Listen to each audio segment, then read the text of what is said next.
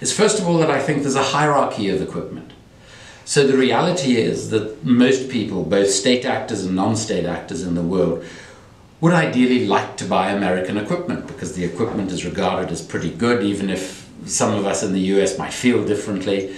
It's regarded as long-wearing, good servicing, etc., etc., so it's desirable. So if a group or a state is not getting weaponry from the United States of America, that might in and of itself be a problem for them. But the second dimension is, if we had a meaningful global system of regulation of the arms trade, of when you can and can't sell weapons to certain states, to certain groupings, then it would actually be impossible for others to sell to those people.